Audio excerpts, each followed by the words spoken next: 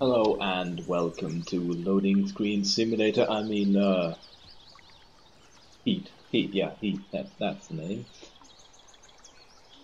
Yeah, um, this is a new game by Codehatch, which is set in the West or the Wild West era and theme. However, a word of warning or disclaimer: this game is an early alpha that's been released, and it's very poorly optimized, it's very buggy, and also it's developed by codehatch, which are not exactly known for, well, they don't exactly have a very good reputation, especially since Reign of Kings.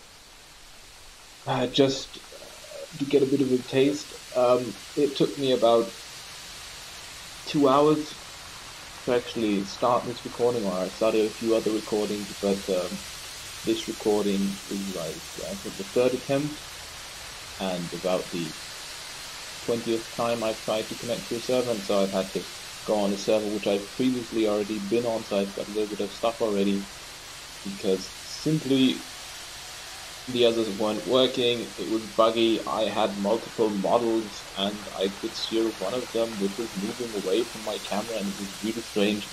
Anyway, so that as a word of warning, it's very early in its development cycle, so it's very buggy.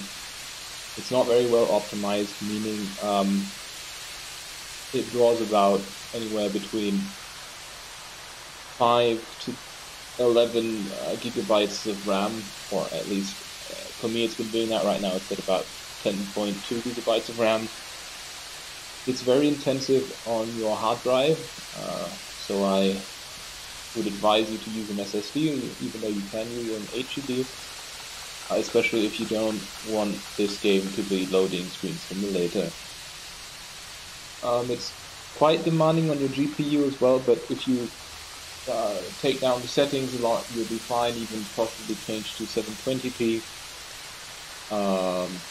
And there are just like a few options which you can take down, like ray tracing, or I think it's ray trace shadows.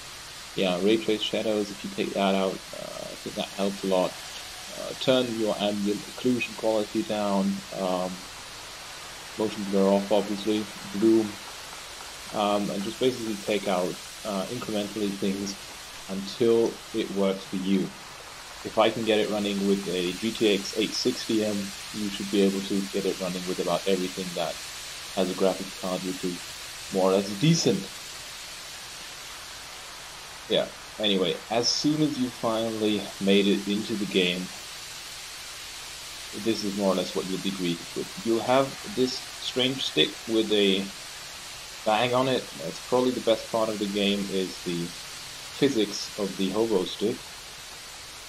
But you can treat this about as you would the stone from Rust, if you remember that. And it's basically the only thing that you spawn with in the middle of the map, or at some point in the map, and you'll just have to go from there. The stick can be used to gather just about everything, but it's not exactly efficient. So, for instance, I can just hit the fucking ground with it, and as you can see, from hitting the ground, I picked up hay, sticks, and fiber. You can also hit fallen trees and trees with the hobo stick together, sticks, and wood. It should decide to start working. There we go. Sometimes if you don't actually hit it itself, but hit the ground next to it, you can get some other resources. Alright, after you've gathered your first bit of resources, what you can do is you can go into your inventory with tab, and you can have a little bit of a look at these sort of things you can craft in this section called blueprints. And one of the first things that I would advise you to make is some tools. Initially you'll have unlocked the stone hatchet, the stone pickaxe, and the wood club. You'll need some wood, stone, and fiber for the hatchet, and some wood and some stone for the stone pickaxe. Alright, and then as well, I would advise you, in case you meet some other players which aren't exactly friendly, or you meet some animals that you would like to kill, get yourself some arrows and a bow as well. Alright, that's after you've done that, you've basically got yourself your starting materials and starting tools, and then you're ready to go. While you're just walking around, I do advise to actually just get out your hobo stick and literally just while you're walking around, just hit the ground, and oftentimes you can gather some resources while doing this. Apart from wood and stone and the like, there are also resources like flowers, cornflowers as you can see, but there are also things which you can pick up. You don't have to destroy them with your hobo set. For instance here, by holding E, I can gather a larkspur, if I pronounce that correctly. Additionally, there'll be other things like, for instance, this poppy, which can be used in crafting. And you should also see some mushrooms lying around, and these mushrooms are especially important in the beginning because they will give you a bit of food and a bit of water, which will go down, so you'll need to replenish that. Apart from that, in my opinion, this game is quite a lot like Ark, at least the system by which it works is a lot like Ark. So in the bottom right you can see, for instance, I have a level up meter, it's the arrow, and then right next to that I have some status effects, like for instance that I'm hungry, there's a hunger meter, there's also a water meter or a thirst meter, and if I should want to go replenish that water, all you have to do is go into the water. As I said, food is easiest to gather some mushrooms. If you want to eat it, you have to equip it in your hotbar, toggle it, and then press the left mouse button to start eating it. And then you get just a tiny amount of food, but it's better than nothing, obviously.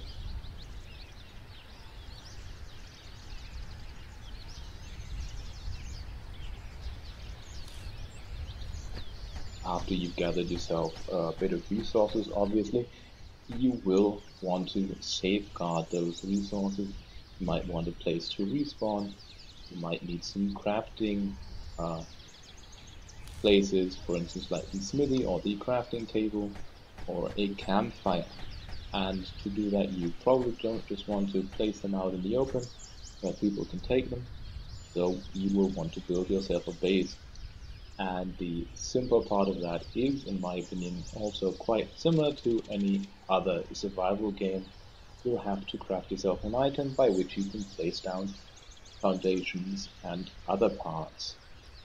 So to do that, once again we go into tab,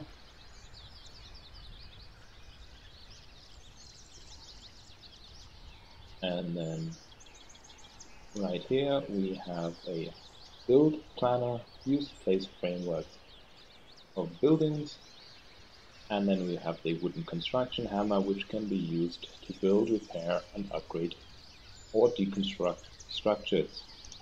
So we'll need to make ourselves a crafting planner first, for which you'll need cotton and stick. As you can see, crafting takes a bit of a while, and while you're crafting you can always only craft one thing at a time. You'll have to wait while that is happening. Alright, for the building hammer I will need some more wood, and for the building as well. So in my opinion, the best way to get wood is to go to a fallen object, a fallen log, rather than chopping a tree itself, because in my opinion that has just given me a little bit more resources than chopping a tree itself. As you can see there, I just got 9 wood, 4 wood, and it's a lot more than chopping a tree itself.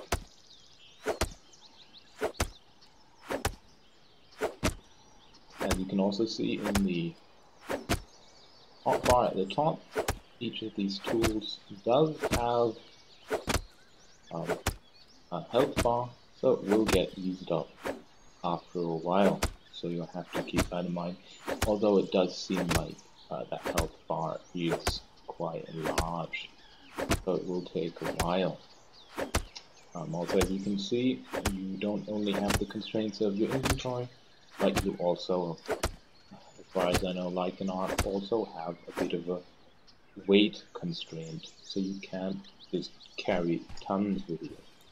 For instance, I'm already at 251 pounds of 300. Alright, let's start crafting the hammer already and continue gathering resources, this time for instance from a tree. And as you can see, so far not exactly a lot of wood from that.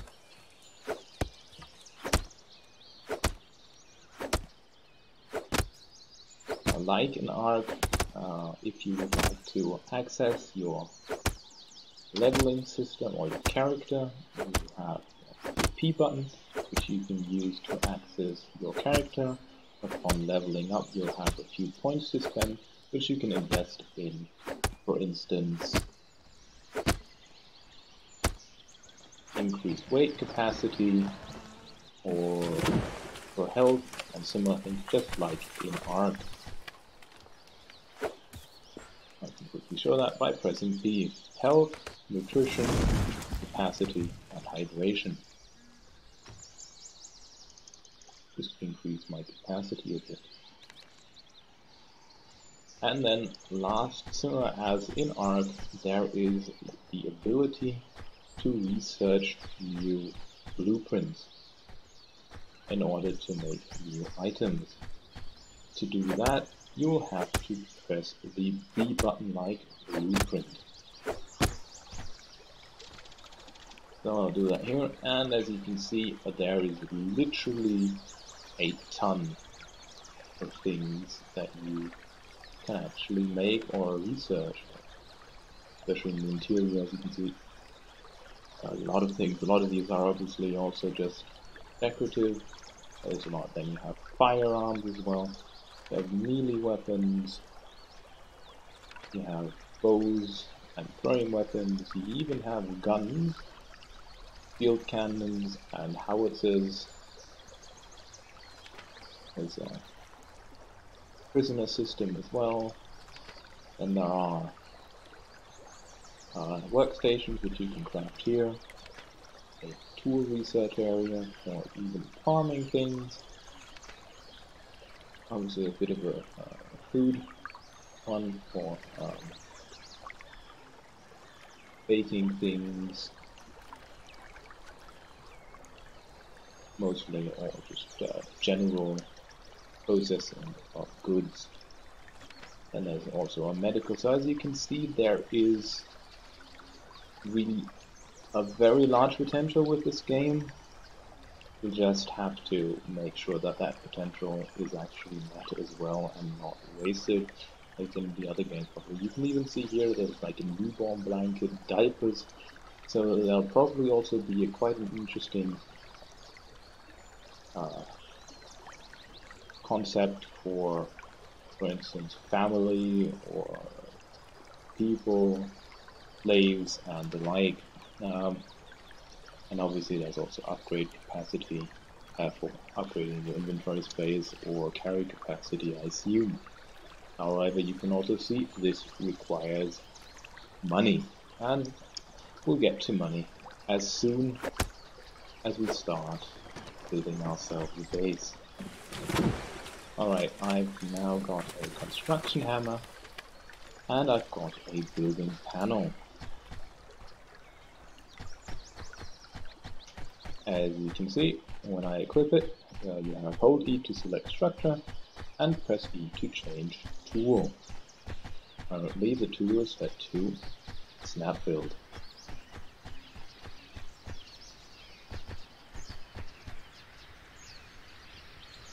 You just have to find a spot to build. There's somebody else already building there. Let's see whether there's a claimed area. Some of this is already claimed, and we'll also have to be careful since we're quite close to the White House, if I remember correctly. But just to show you how it works, let's select the structure. So let's start with a floor foundation, and we'll start with a foundation.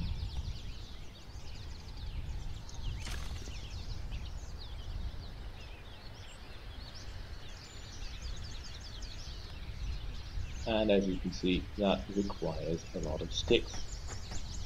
But that is generally, first of all, how it works. Then the next structure I could make is, for instance, a wall. We'll just start with a 1x1. And as you can see, I need a lot more sticks for that. So the easiest way I've found is to take out your hobo stick and start working the ground where you can see some sticks. That will have the added benefit of also getting you some fiber.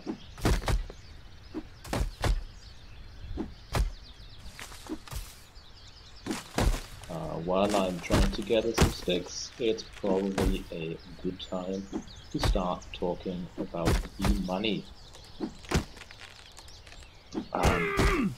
Money, of course, has its normal use. It can be used for buying and selling things, what a surprise. But it is also, as you saw, quite important for research, and it actually requires quite a bit of money, as you saw. And there is a third use for it, and that use is actually in building or actually claiming. Most games have a system by which when you build a base, you will basically have to pay upkeep for it. In Rust, for instance, you do that by supplying resources. In Herd World, you do that by supplying amber. But in this game, that is money. So if you put down a land claim, you will have to pay taxes, basically. And those taxes are money, which you'll have to put inside of the land claim to make sure that that land actually stays claimed to you and only you. Right, let's see how many sticks we've got. 92. Still not a lot. And now you may ask, how do I actually get wood? Not wood, how do I actually get money? The easiest way that I've found so far is actually by getting yourself an item, which is called the shipping bin. And into the shipping bin you can then put items and then sell them there. It will have a shipping cost, but you'll get some money out of that. It actually requires 130 wood, so that's quite a bit, but that's how you get your money easiest. It may be the only way. I don't actually know that right now. Maybe there's also a way to get some outside of towns. I'm not sure about that yet, but I haven't seen it yet.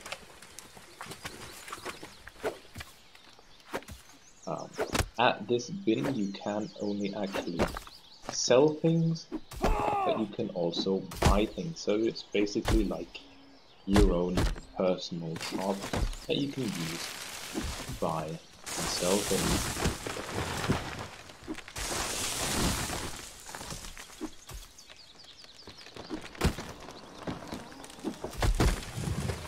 As you can see, while gathering, I have also leveled up.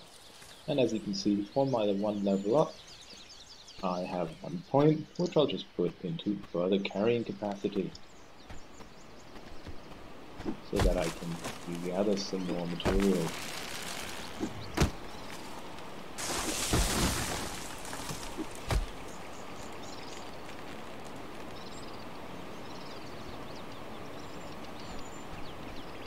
Alright, let's just equip our plan again. And we shall make a doorway. See, it takes a while to actually build until completion, and then let's check whether we can make some more foundations, depending on how many sticks we still have.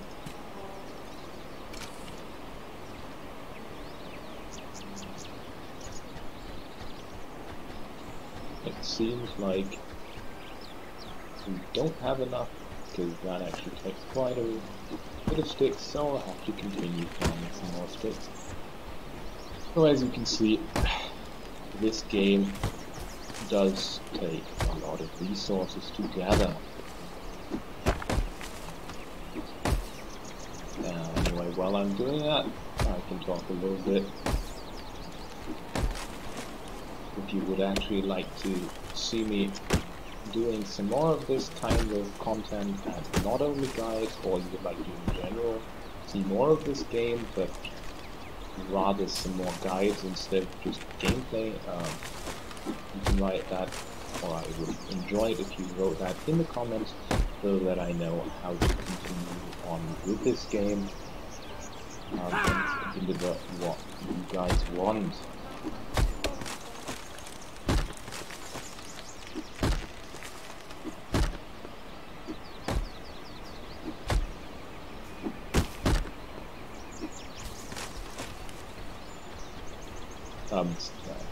Also, to fill some empty space, this game does have a day-night cycle.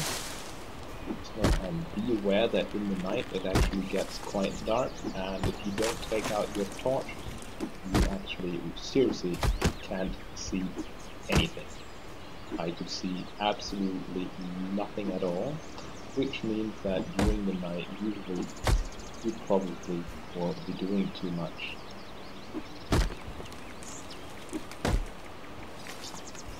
Also be aware that this game does have the tendency to crash quite a lot. Similar as in other survival games such as Rust or Hurtworld, when you log off in this game, your character will stay on the server. You'll actually go into a bit of a pose which looks like you're in a bed or a sleeping bag, and in that pose you can obviously still get killed by other people, and those people can take your stuff away.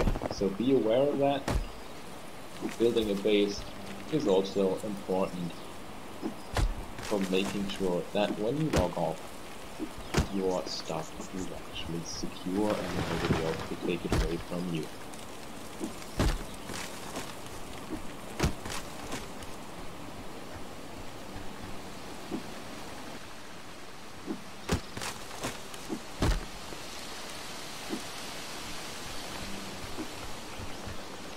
Luckily I haven't lost my base yet. Let's see how many sticks we have.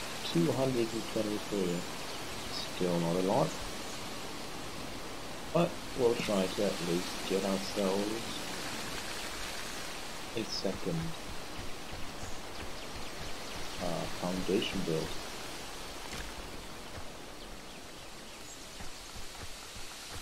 And then we can see whether we can also get some walls in.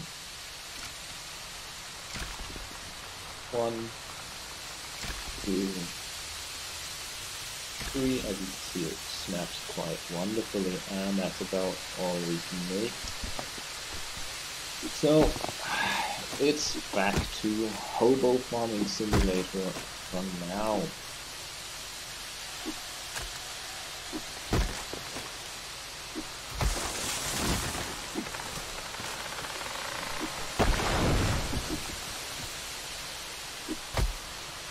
Also, while hitting the ground, you might actually want to look a little bit what's actually on the ground, since depending what kind of graph you do actually see on the ground, you'll get different kinds of things. So if there's sticks on the ground, you'll get sticks. Obviously, if you can see some stones back here, you'll get some stone. If there's flowers, you'll get flowers. If there's grass, there's grass, and so on and so forth. But there's also things like some seed for farming later. You might get some copper as well. Just things to look out for.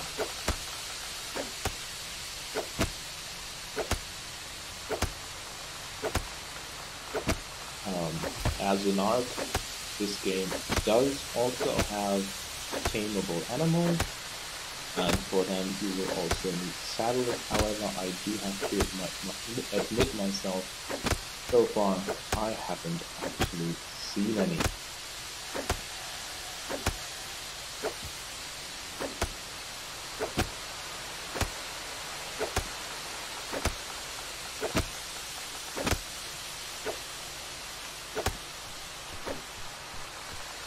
Seems also like some of the big trees don't want to really fall over yet with the current small hatchet that I have. So we'll have to focus on the ones that are either quite small or already fallen on the ground.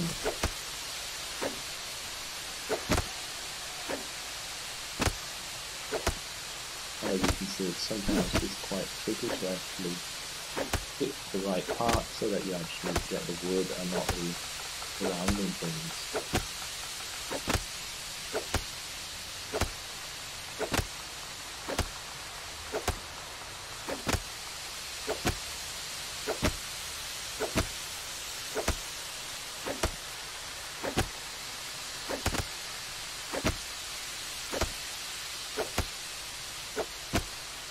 Positive thing is I'm not only gathering some sticks but also some wood, which I'll probably also need for building, and I'll need for making that delivery bin, and also some workstations, so it's not a waste anyway.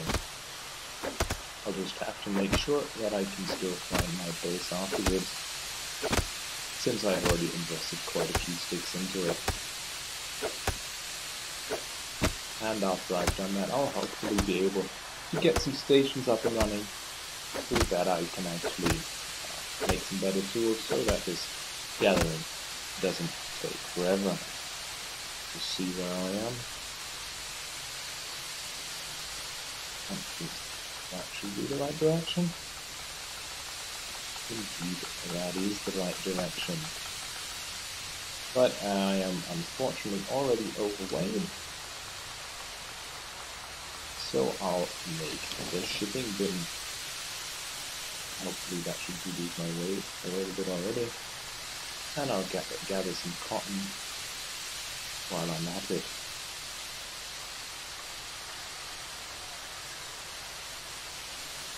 As you can see right there, there's some mushrooms there, which are quite important.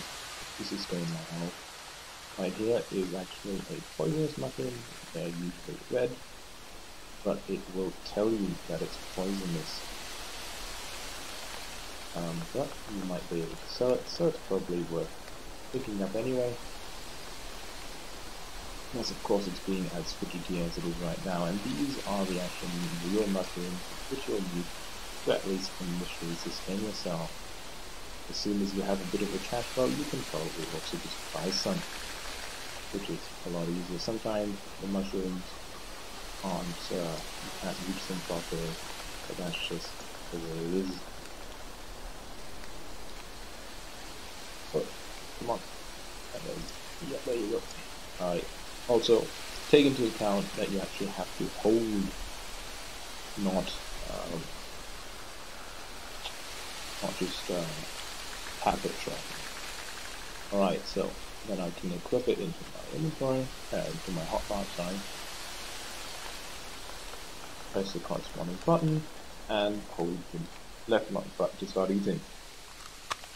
And as you can see, that really just doesn't fill me up a lot. But as I haven't been seeing any animals yet, it's the best I can have for me. as you can see in the bottom left as well, the system of the president or becoming president is, or seems to be already implemented in the game, as you can see. As far as I know, the way currently of becoming the president is by killing the current president, and then I think, like in Reign of Kings, you have to sit in his chair. So it's not exactly very democratic, as you would expect from a president. But oh well, that's probably just a game mechanic. Maybe in the future they will actually change it to something where you can actually elect a president. So that president can probably still be assassinated, meaning a new president would have to be elected, but I would find that quite an interesting proposition. And then you could obviously have other positions which are actually obtained by killing other people for it. But president just seems to me like a position which should be filled democratically, not by just killing somebody else, because then you're not really a president, then you're a dictator. Alright, it seems like I've actually done it now. I lost my base, which is rather, I thought it should be somewhere here. It has to be somewhere here. So on the other side, no, it can't really be on this other side. As you can see right there, there's the monument, which means that the White House is over there as well, as far as I know. And over there you also have a city. In that city there are NPCs, but as far as I've seen, those don't actually have a proper use yet. Anyway, since I can't find the base right now, I think I'll end the episode here and see you at the base, or at a new base, in the next episode. I hope you've enjoyed. If you have any questions, as always, feel free to post them in the comments. If you have any other inspirations in general comments, please do comment. And especially if you would like to comment whether you would want this series to continue, please definitely voice your opinion in the comments. Also, of course, voice them if you don't want me to continue and want me to go back more to making guides. Anyway, have a nice day, and I hope to see you in the next video.